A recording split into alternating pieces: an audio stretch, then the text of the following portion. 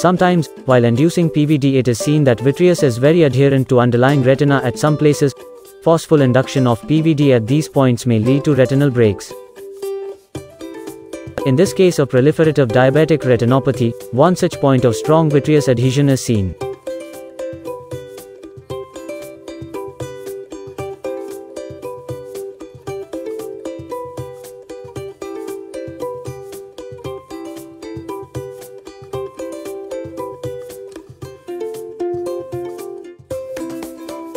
While attempting to induce PVD at this point, retina is getting stretched or lifted up.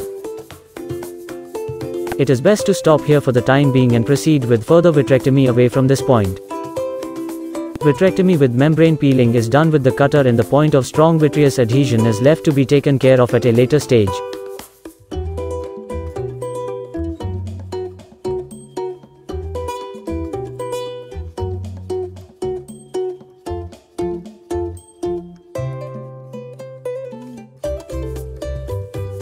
Continuous hydration with Ringer's lactate during vitrectomy makes the vitreous fibers to swell up and loosen over time.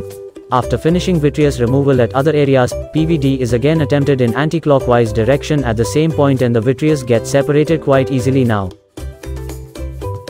Complete vitreous removal can now be carried out safely.